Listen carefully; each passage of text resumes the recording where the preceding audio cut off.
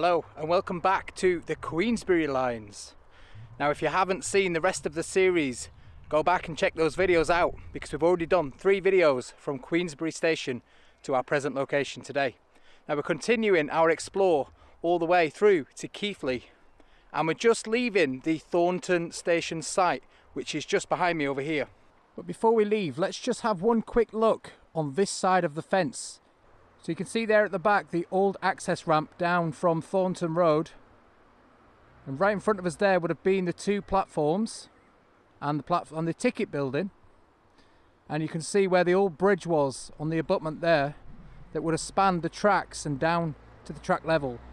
Now just over there you can just see what remains, or what looks like the remains of a platform edge in the school playground over there, and not much remaining on this side here, so the line would have left the station and headed out and joined the track bed just here and headed off.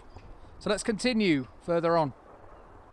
And one final look there at the Thornton Viaduct as we leave on this beautiful summer's day, gracefully spanning the valley there. And just beyond the school, or the Thornton Station site, just found this sleeper in the edge, obviously significant to the line. So we're heading up the track bed just alongside Thornton Road, which is just up here, and the first spot we would come to on this section would be a bridge, an overpass for a track or a lane or a stream of some sort to go underneath the railway, and we found it. It's right here. So there you go, still intact. You've got the walls on this side and the same on the other side. So I've made my way down from the track bed, and you can clearly see there the embankment as it still survives today all the way this way. Now the bridge is just down here, as you can see, so let's make our way down, and here we go, one intact bridge again. And today it's just a footpath, which is what I've just walked down from this housing estate here, and you can head on through and continue up there through the fields. So just look at that, still intact on this side, but there's a section beyond here that's confusing me because it looks like there was another abutment, or there is, yeah, there's 2 abutments here. Looks like there was another bridge here. Now if I just show you up there and zoom in for you, you can see that there's steel girders still there, look. So that to me has been cut off across there. So yeah, there would have been another bridge here, side by side. So I'm wondering if there was 2 tracks here and it's split somewhere. It does look to be on 2 different levels. This one here is higher than the one just down there, as you can see. So I'm wondering if there was the line bypassing the station was on a higher level than the station line itself for some reason, and they joined a bit further up, and they basically were carrying them separately across this ravine here, or this footpath. One final look from the other side. So yeah, this one is totally intact here. Well yeah, what a strange bridge that is. But anyway, let's push on because there is a footbridge just a bit further up here. I'm not sure if there's going to be anything to see of that, but we'll try anyway. So it appears we've been thwarted on this section here because it currently turns into that and it's fenced off. So the line would have continued straight on there, and we now have to make a detour up here. So what I'll do is probably join you at the crossing where it crossed underneath Thornton Road, just further up here. So here we are on Thornton Road, and you can see where the line would have headed towards us, straight ahead there. Under a bridge here, and you can still see a brick wall there, but I don't think that that's an original wall. It looks like a dry stone wall today, same as this side here. And you can clearly see here where the cutting is, where the line would have headed through and towards the first tunnel on the line, which is Wellhead's Tunnel, directly through there. So in a second we'll head a bit closer and see what we can do about the tunnel here. Just a point worth noting that this bridge here must have been a very deep bridge, because that cutting is at least 100 feet down there to the track bed anyway. So it must have been very deep down here. So we've reached the cutting just after Thornton Road, where the line would have headed from straight in front of the camera there and down here towards the Wellheads Tunnel, which you can still see the portal of just down there. So I'll zoom in for you. But yet again, there is no way I'm going to make it down there. It's at least 100 feet down there and very, very steep. And I'm told there's not much to see anyway down there because the entrance is completely blocked up. So now let's cut to 2 years ago when we went looking for the other side of the Wellheads Tunnel to try get inside. And it features two very well-known YouTubers called the Whitewicks. You might have heard of them, Paul and Rebecca Whitewick. And we did this section 2 years ago, all the way from here right through to Willesden. So what you're going to see across the next few videos is various clips of me with Paul and Rebecca Whitewick doing these sections, because we did a lot of the tunnels coming up. And you're also going to see me in the present day filling in the gaps that I didn't film the first time round. So anyway, let's venture the other side of Wellheads Tunnel and our search for the other portal and the sticky mess that I got into. So here we are on the north side of the Wellheads Tunnel portal. Now, we did hear a rumour that this had been filled in many years ago, and also that it actually collapsed due to its own weight, so it was actually filled in afterwards. But nonetheless, we decided to head through that deep undergrowth there and try and find this portal to see if the rumour was true and whether it existed or not. Now, we may live to regret that, as you will see coming up. So here I am with Paul Whitewick, heading through the deep undergrowth. Now Rebecca, rightfully so, decided to stay at the top and wait for us. Yeah. What a great decision that was. A bit like Raiders of the Lost Ark through here. Lots of obstacles, lots of horrible trees pricking us in the face. In fact, we had quite a few injuries this day. Paul sustained an injury to his eye from a flicking branch, and I, as you will see, got absolutely covered and nearly swallowed in mud. So we think we're making hasty time here, heading through the trees and walking around the edges to avoid the bits of mud that we can see right in the middle, and also the dense overgrowth. I don't think we're anywhere near it. And then we make it to this section here, and as you can see, a lovely grassy meadow right in front of us, or so we thought.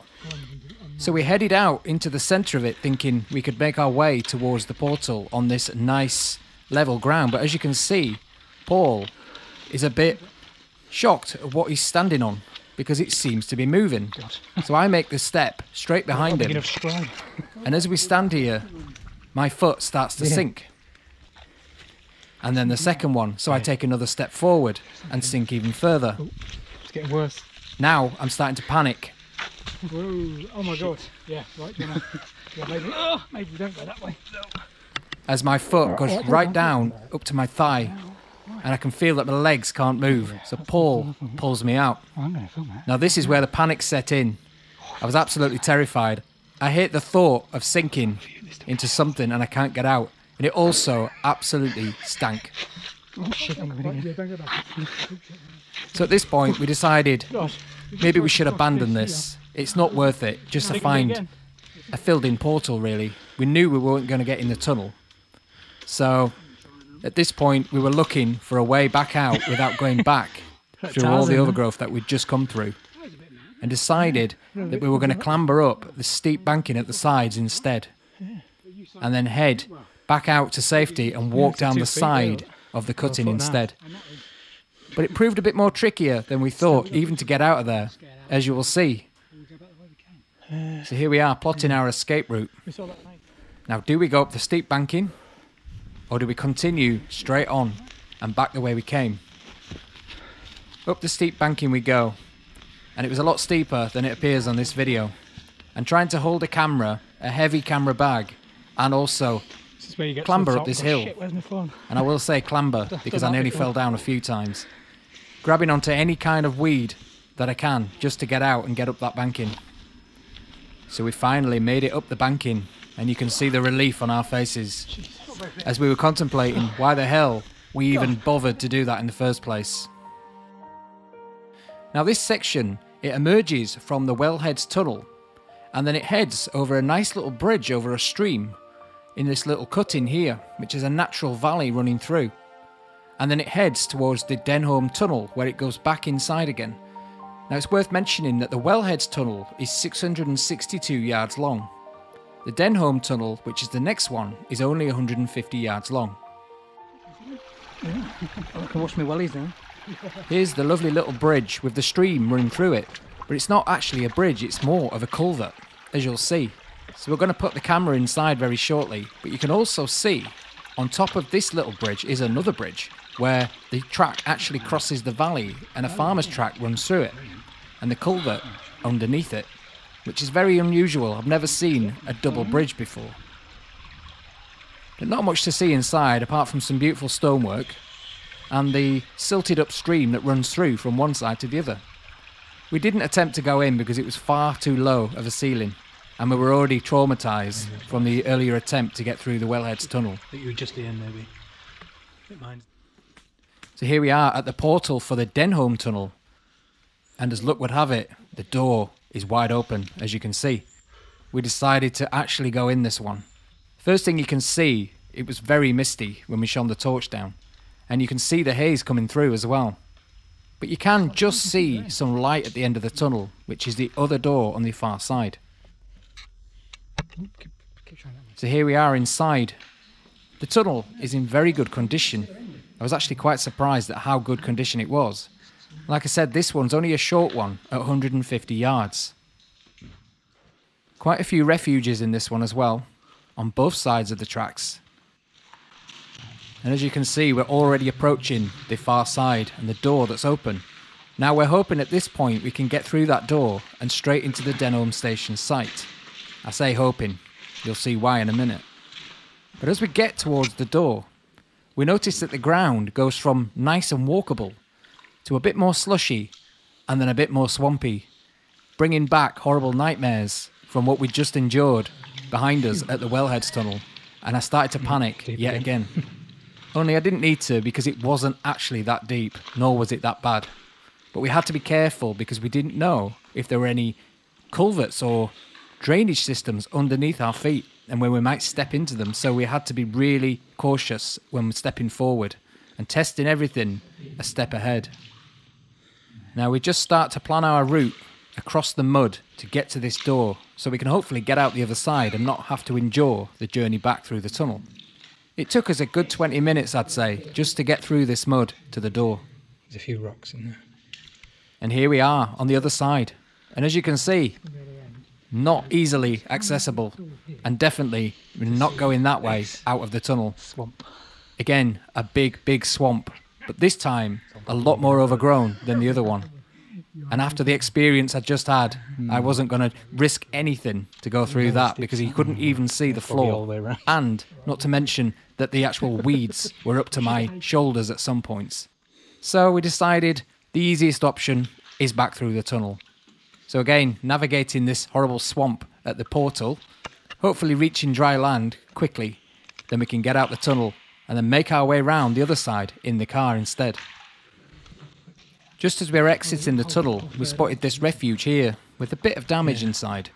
A few of the bricks had fallen out and a bit of a movement behind it, shall we say. But other than that, the tunnel is in very good condition. And one last look at the portal that's now bricked up with an open door, just as Paul exits and we head back out into the nice warm summer's day. What a relief. Anyway, it's now time to go jump in the car and head around to the old Denholme Station site.